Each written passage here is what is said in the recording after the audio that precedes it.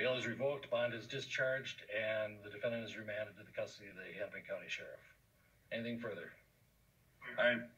Thank you. I don't know exactly what that means other than it's just he can't bail out, I guess. Guilty, guilty, guilty on all 3 counts, Gail. And Officer Chauvin is now headed to jail.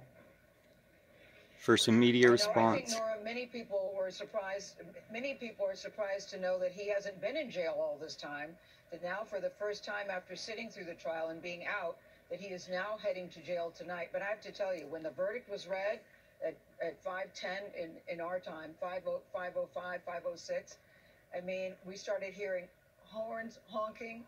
I think you felt jaws dropping. I think people thought maybe you'd get 1, but to get all 3, I think, is a very stunning thing. And not stunning, really. It's just what needs to happen.